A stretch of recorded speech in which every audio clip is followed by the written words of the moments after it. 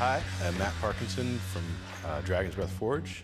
We are located in Wolcott, Connecticut, which is just outside of Waterbury, Connecticut. I've always had a fascination with metal. I think I wanted to blacksmith the first time when I saw a blacksmith working at a living history museum.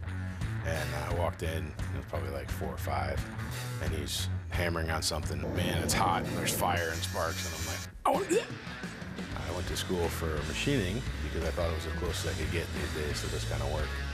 I graduated from tech school for that, and there's a lot of misconceptions about knife makers. You know, we're all scary people. If you do it for a living, there's definitely some traits that show up over and over. Stubborn, crazy, you know, just, but that's the same as any small business owner.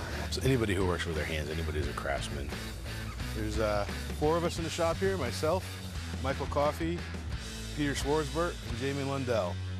And all of us have been on Forged in Fire, and all of us made the finals, and all of us won, except for Michael. Come on in. So the first area I'm going to show you is our personal benches. We each have our own bench where we keep our own tools and hand tools and where we like to do our finished work. Next area here, and divided by this bench space, is our machining area. We have 2 lathes, 2 milling machines, and a surface grinder in the corner. We're an extremely well set up shop for a great variety of work. I've been very lucky to be able to be in the space and have this awesome shop to work in. So this is our main forging area here. We have 2 power hammers. We have a 110-pound Turkish hammer, and then our 400-pound nozzle 4B, which we just got running last October. I love that machine. Hey Thomas, what's this? Is that Daddy's anvil? Yeah. Thomas is 3.5. He'll be 4 in November. He's my little buddy. I want him to know how to do things with his hands. I want him to know how to make knives. I want him to know how to blacksmith. Ready? We go like this. We go like this. We go. One hand. Hold the other hand.